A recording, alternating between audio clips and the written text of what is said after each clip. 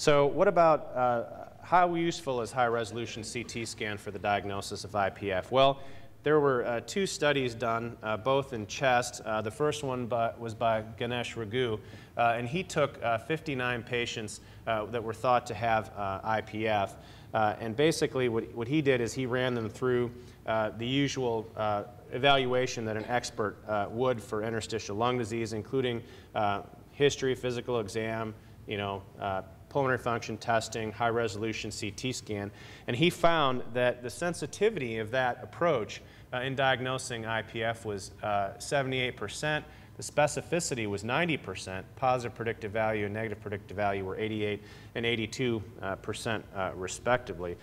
So this sensitivity could be better, but the specificity in this approach is pretty good. Gary Huntinghockey did a similar approach with 91 patients, and 54 of these had UIP by surgical lung biopsy. And he found that these two findings, lower lobe honeycombing and upper lobe reticular opacities, had a particularly good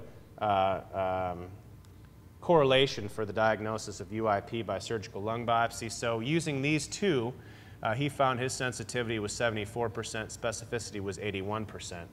So high-resolution CT scan in conjunction with a clinical evaluation is very, very useful in the diagnosis of IPF. And this is just a repeat of what I said.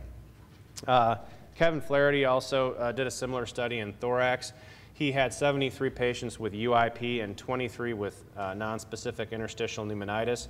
And he had two thoracic radiologists independently review these high-resolution CT scans and independently decide whether they thought this was definite or probable IPF, definite or probable NSIP, or whether the high-res CTs were indeterminate.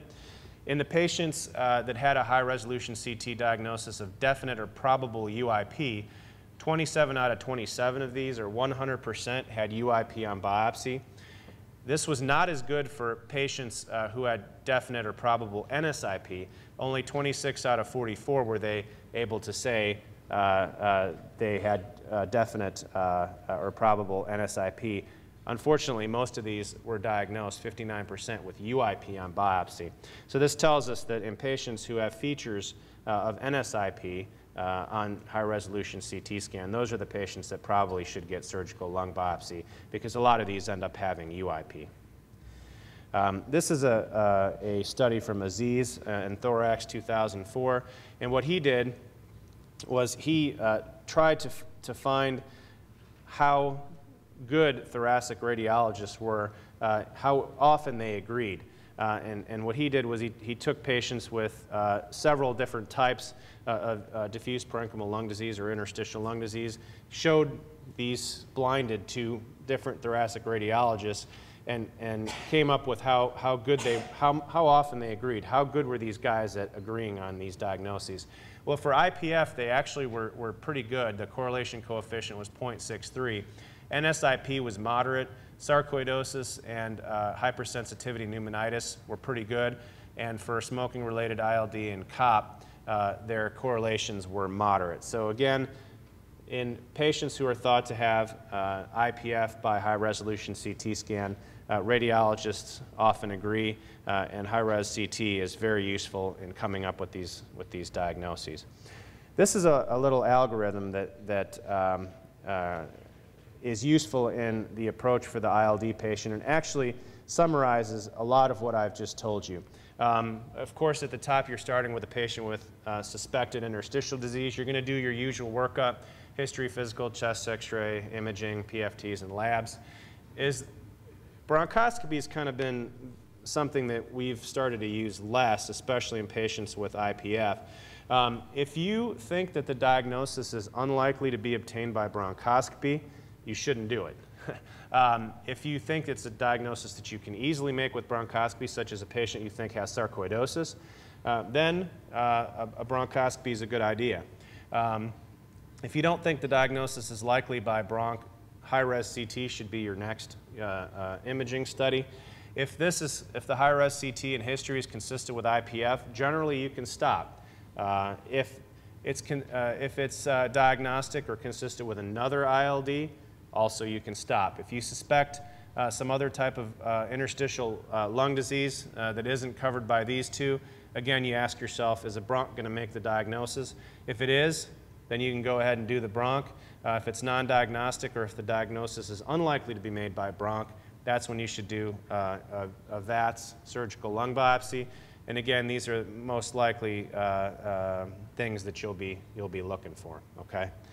So this is kind of an approach, and we do this every day when we are approached with a patient with interstitial lung disease. Just so we are clear of what diagnoses are easy to make with a bronch and what are not. Bronchoscopy can often make the diagnosis of granulomatous diseases, including sarcoidosis, tumors, diffuse alveolar damage of any cause, infection, alveolar proteinosis, and eosinophilic pneumonia. Sometimes vasculitis, amyloidosis, EG, or pulmonary Langerhans cell histiocytosis and LAM, but very rarely to never is bronch useful for these, including UIP. Usually you do a bronch and a biopsy in a UIP patient, you're going to get bronchial wall. Surgical lung biopsy, on the other hand, green for everything. So very useful in some of these other cases where bronchoscopy is unlikely to make the diagnosis. So these last few slides are actually just some patients I've collected that have IPF, and I just kind of wanted to show you just some of the CT findings and chest. I think I have some chest x-rays in here as well. This is a patient, this is the actual patient whose pulmonary function test I showed you earlier. This is a 74-year-old Caucasian gentleman who came to me actually with cough and actually had very mild changes initially, but you can see he has typical, subpleural reticular opacities. You can actually see very well here some traction bronchiectasis. I actually thought he might have Meunier-Kuhn too, but he had an enlarged trachea and mainstem bronchi, but I think it's probably all traction bronchiectasis. He didn't have any outpouchings or anything. This is his basilar high-resolution CT scan that shows the honeycombing, and actually I showed you this slide earlier, and the subpleural reticular opacities. This is further down in the chest, same thing. This is a chest x-ray of a patient who has IPF and mostly shows, it doesn't project very well, but mostly shows reticular and honeycomb change. Some more CT scans. A lot of honeycombing down here at the left base. Even more as you go down toward the costophrenic sulcus. So this is honeycombing, and you can kind of see, if you ever taken a wasp nest or a honeycomb from a bee's nest, this looks a lot like it. So the criteria that we use in diagnosing patients in the absence of a surgical lung biopsy, this is by the ATS, European Respiratory Society consensus statement. Major criteria are, of course, exclusion of other interstitial diseases, abnormal PFTs, bibasilar reticular abnormalities with minimal ground glass, and a transbronchial biopsy or BAL, if you do it, that has no features to support an alternative diagnosis. Minor criteria are age over 50, insidious onset of otherwise unexplained dyspnea on exertion, duration of at least 3 months, and bibasilar inspiratory velcro-like crackles. In order to make the diagnosis, you have to have all of the major and 3 of the minor criteria, almost all of the minor criteria, in order to do this without surgical lung biopsy.